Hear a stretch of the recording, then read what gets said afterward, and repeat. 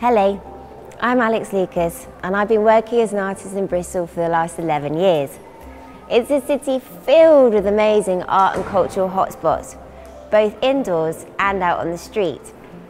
We're currently standing in the entrance hall of the Bristol Museum and Art Gallery, where you can learn and discover about the last billion years of Earth's history, see stunning artworks, or even say hi to Alfred the gorilla.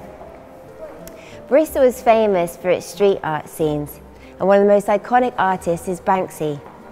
He gained fame in the early 90s, and if you look around the room, you'll see his famous paint pot angel. Banksy is not the only famous street artist in Bristol. Across the city, you'll find artworks appearing and disappearing. You're looking at Upfest, Europe's largest free street art festival. It happens across the south of the city, and the wall murals produced during the festival stay up until next year, so you'll have to be quick if you want to see one of these.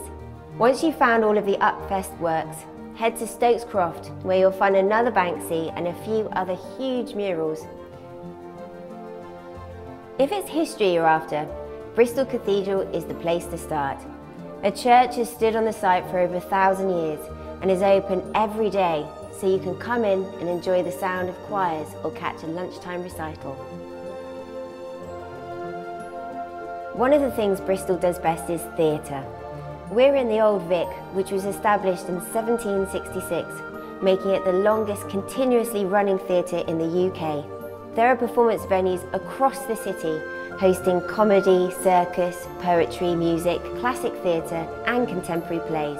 These venues are above pubs, on boats, in old factories and churches, and there are plenty of chances to get involved.